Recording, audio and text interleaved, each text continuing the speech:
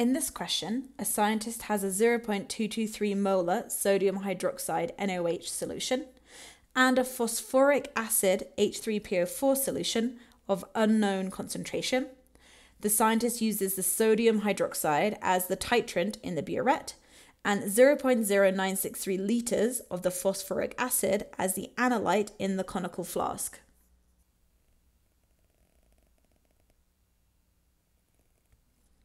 So we've got 0.0963 litres of H3PO4 in our conical flask, and we're adding to that a 0.223 molar NaOH solution. Again, we're going to be using the titration curve to figure out how much sodium hydroxide needed to be added in order to completely react with the H3PO4. Now, H3PO4 is a triprotic acid because it's got 3 H's on it. And we can see that on our titration curve. We've got 1, 2, 3 of those flexions, which show our equivalence points. So those are for the 3 hydrogen ions being removed from the H3PO4. So when the reaction is complete, you can see in the equation here, H3PO4 has become Na3PO4. So all 3 H pluses have been removed from the H3PO4. So that's going to be when our reaction is complete. So this is the equivalence point that we need to look at in order to figure out what volume of our titrant was needed to fully react with the H3PO4. So that amount here is 0.09 litres. So that's how much NaOH was added, 0.09 litres.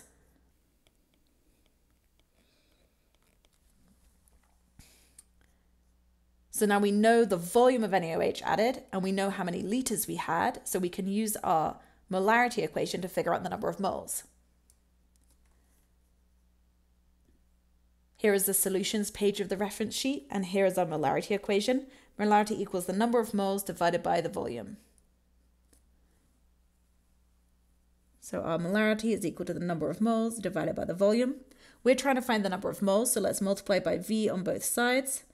So that cancels out on the right. That leaves us with the number of moles as equal to the volume times the molarity. So we can go ahead and put in our numbers. Our volume we just found was 0.09. Our molarity given in the question was 0.223. So if we put that into our calculator, we get a number of moles of 0.0201 moles of NaOH added. So let's go ahead and fill that in our answer box over here. Awesome. So now we need to ask how many moles of H3PO4 were present initially.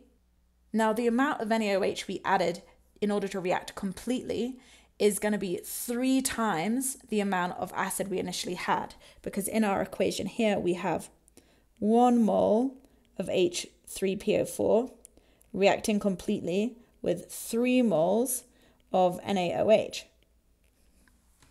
So we can go ahead and convert our moles of NaOH into moles of H3PO4. We have 0.0201 moles of NaOH. And we're converting from moles of NaOH on the bottom, so that will cancel out, into moles of H3PO4. And we know from our equation that we have 1 mole of H3PO4 reacting with 3 moles of NaOH.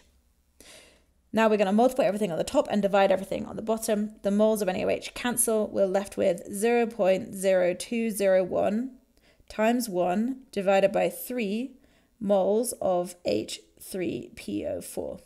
So if we put that into our calculator, we get 0.00669 moles of H3PO4. So we can fill that in here, 0.00669. Awesome. So we know how many moles of H3PO4 were present initially. We also know the volume because we were given that in the question, so we can use our molarity equation to calculate the initial concentration of the H3PO4 solution. So we're using our molarity equation again. Molarity equals number of moles divided by the volume. We just found the number of moles is 0.00669, and our volume given in the question was 0.0963 litres. So if we put that into our calculator, we get a concentration of 0.0695 molar.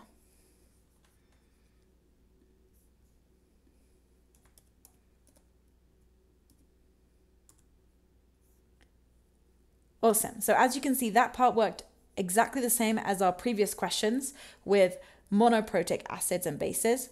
The only difference is that because we had a triprotic acid, we needed to do our conversion between the moles of our base and the moles of our acid using that conversion factor from the question. Next, we're going to be finding the pKa's and Ka's for our acid.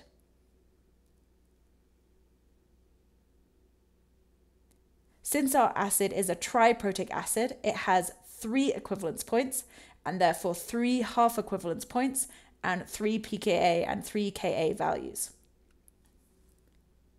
Our first Ka value is for when H3PO4 is losing its first proton to form H plus and H2PO4 minus. The second Ka value is for when H2PO4 minus is reacting in water to form H plus and HPO4 2 minus. And then our final Ka value is when HPO4 2 minus is reacting in water to form H plus and PO4 3 minus. Here on the acids and bases page of our reference sheet, we can again see the Henderson-Hasselbalch equation. We're looking at the pH one since we're talking about an acid. pH is equal to pKa plus the log of the conjugate base divided by the concentration of the acid.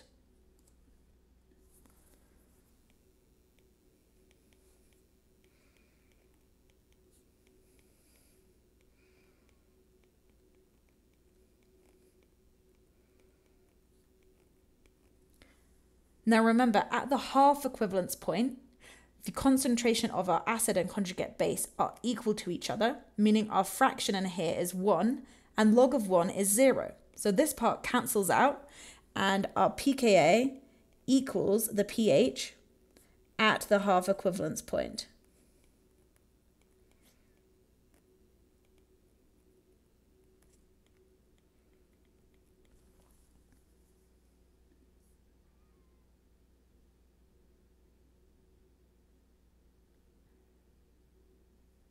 So this is our first equivalence point here. It happens at a volume of 0.03.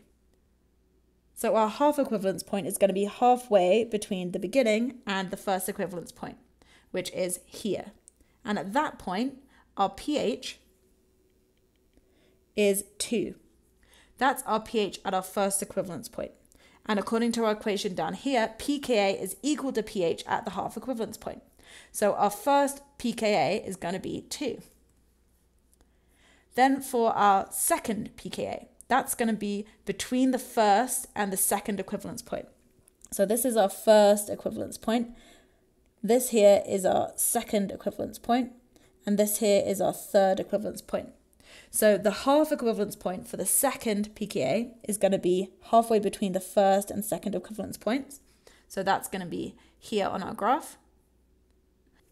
And looking across here, our pH is 7 at that half equivalence point. So that means our pKa is going to be equal to the pH according to the Henderson-Hasselbalch equation for our second dissociation. So that means our pKa is going to be 7 for our second pKa.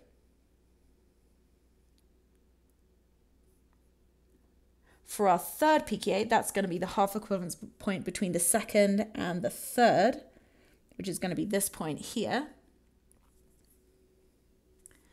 And at that point, our pH is 12. So that's going to be our pKa for our third equivalence point.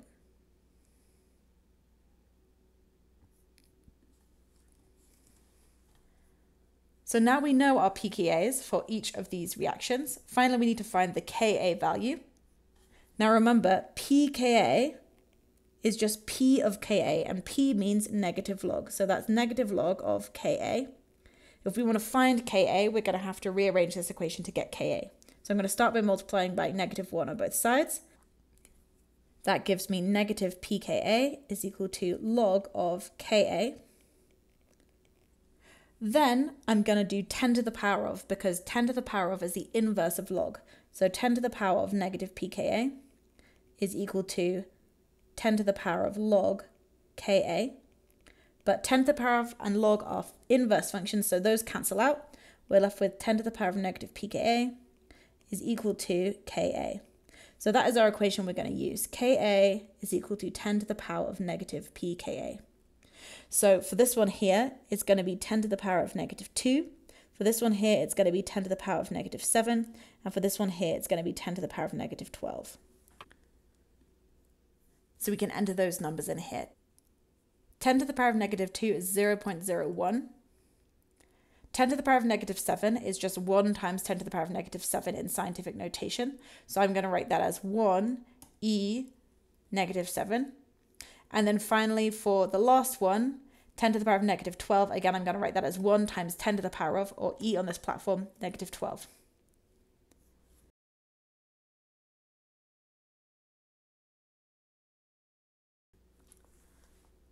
So for this skill, again, the first part was identical to previous skills, where we're using the last equivalence point on the graph to figure out how much of our base we needed to add to neutralize all of our weak acid.